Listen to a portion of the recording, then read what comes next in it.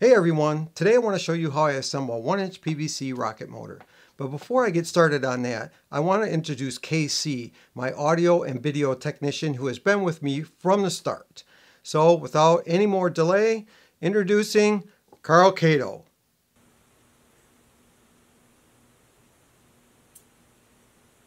Yeah, okay, so maybe that explains a few things.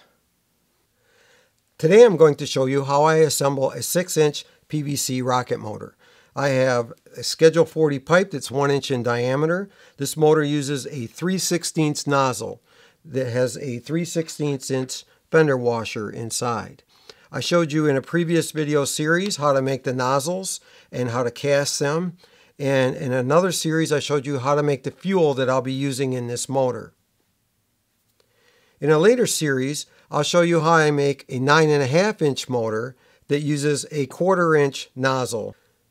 I use a modular design for this motor so it can be made into 2 different sizes. For a ground test, I just use a 1 inch cap. If I want to fly this in a rocket, I assemble it with an ejection charge, and I'll show you how I do that in another video.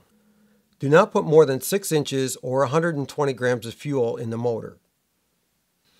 Sometimes it's necessary to trim the inhibitor to get it to fit into the motor tube. That's okay, we have plenty. Now that I have the fuel in the motor, it's time to start gluing the parts together. I like this Gorilla Glue because it has very little smell to it. Push the nozzle swiftly into the coupler and make sure that it's seated properly all the way in.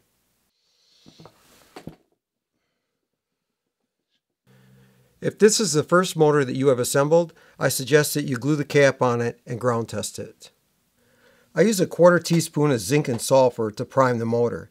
I also use this wireless device and an electric match like you would use for home fireworks to light it off.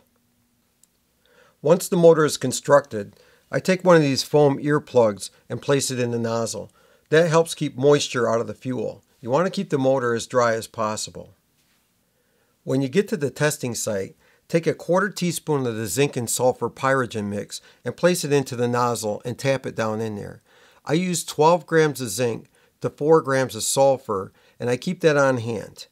Then I take the igniter, place it inside the motor all the way to the end, and then take the foam earplug and push it in there. That holds the pyrogen mix inside the motor and keeps everything nice and neat. There are a couple different ways to test the motor. You can dig a hole in the ground, place the motor in with the nozzle facing up, and test it that way. Or, my favorite way is to attach it to a sawhorse with duct tape and go around the motor several times so it's nice and secure. Make sure you weight the sawhorse because the motor has a lot of thrust and may move the sawhorse or even flip it over. Keep your motor stored in a launch box or bag and make sure it's secure until you get to the launch site. Test your motors in an open field away from neighborhoods and other people. Also, when you test the motor, it makes a lot of noise. And the last thing you want to do is draw attention to the authorities and have them show up and then try to explain to them that this is a rocket motor. So be safe and be careful when you carry out the test. Don't get anywhere near it. I've never had one of these motors fail, but if one ever does, I don't want to be anywhere close to it. So use your remote control, be smart, and stay away from it. In closing, remember to be safe, keep a safe distance, think about what you're doing before you do it. Until then, blue skies and bright parachutes. I'll see you later.